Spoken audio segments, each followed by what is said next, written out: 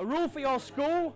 So again, the example It's classroom turned Commons debate. a lot of people who maybe leave college or maybe it's university still don't vote because they don't know who to vote for. A chance for these children in Doncaster to experience life as a politician, discussing new rules and legislation which matter to them. We've been talking about some rules, what there is, and what we think there should be loosened a bit. Yellow cards and red cards, maybe. And when the opposing team concedes, they start from the net instead of the kick-off line.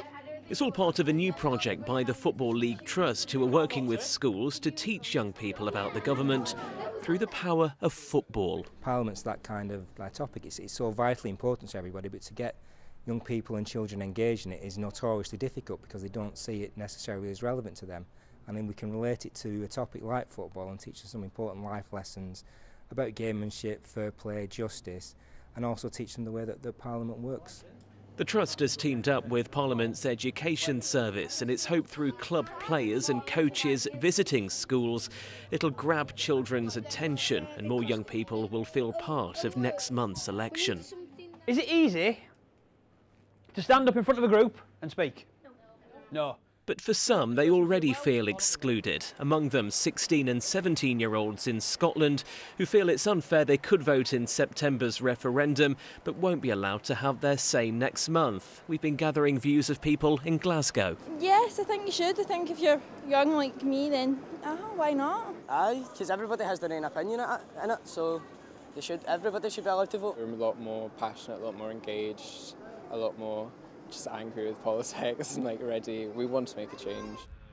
And when it comes to campaign for that change, the Youth Parliament member for Calderdale is right on side. Young people, especially 16 and 17-year-olds, have a huge amount of responsibility in society.